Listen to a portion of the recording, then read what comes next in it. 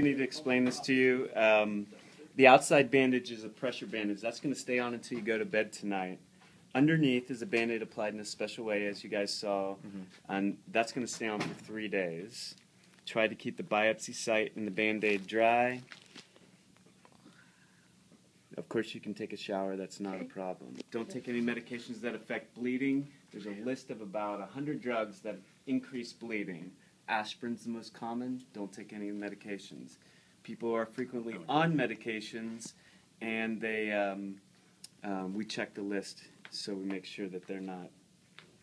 The story that is associated with that is we went through all this. Every time guy stepped out the door, popped an aspirin, Blood. and an hour later, I'm already back at my office doing some work, and this man is frantically running through the hallways. Where's Dr. Riekman? Where's Dr. He had his khaki pants on. He's a professor. Yeah, you'd think he'd be smart, right? Blood is soaked through that, dripping down his leg. And he had this big fat bandage on there too.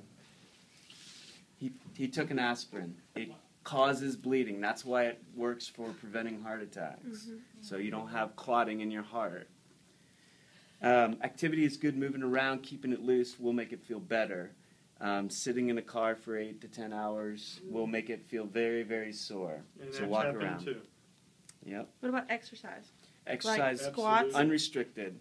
Anything you want to do. Okay. Anything you want to do. We had a guy run out of here. This is true as far as infection. He left here, went and played rugby for a couple hours, came back the next day. We typically check him. Yeah, for another biopsy.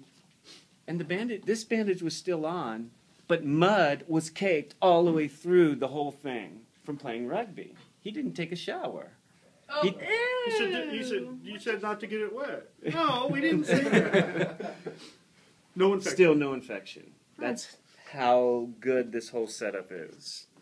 And then contact us if you have any questions or problems with soreness, bleeding on the biopsy site becomes red and warm. And the aspirin guy is the only person that has had to call us for something of acute nature. Your little goodie bag. Aww.